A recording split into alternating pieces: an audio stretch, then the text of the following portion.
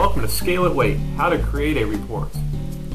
In this video we'll show you how to create a report for your information, just to keep track of what you've weighed in and out in the software. We'll click the Create a Report icon on the Welcomes page and perform action. The first thing you'll want to do is select the date range of the report you want to generate.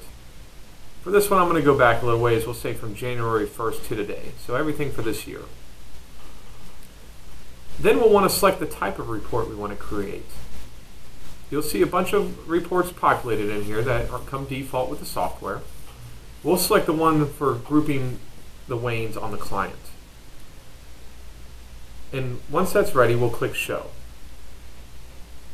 You'll see our reports for weighings grouped on client is generated, and it will give us every weighing we've done from January 1st to today.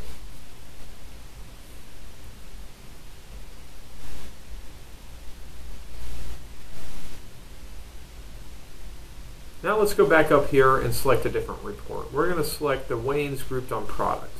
This will give us a report of every weighing we've done grouped together by the product. We'll click Show and you'll see the report we get for every weighing from January 1st to today, broken down by which product it is and their totals. One thing to note is all the information you see on this report is completely customizable. If you go to the Advanced section and then Report Designer or New Report, it will bring up it'll give you the ability to create your own report or edit any report you're working with. You also have a filter option. This will allow you to add or remove any filters you see on the report.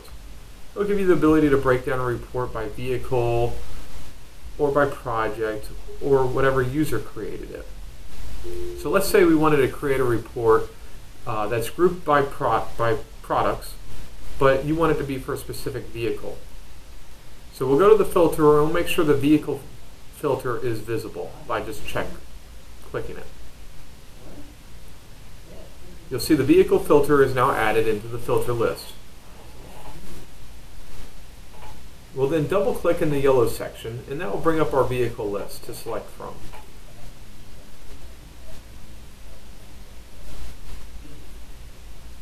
Select the vehicle you wish to filter. We're going to do vehicle number 1. So we'll double click on that vehicle. And you'll see now that the filter is saying vehicle number 1. From there, make sure that's all the filters you want to add. For this example, that'll do it. So this is going to give us every weighing we've done from January 1st grouped on the product by this vehicle. We'll click Show and that will generate this report for us. Here you'll see we've done 4 weighings for product number 1 with vehicle number 1.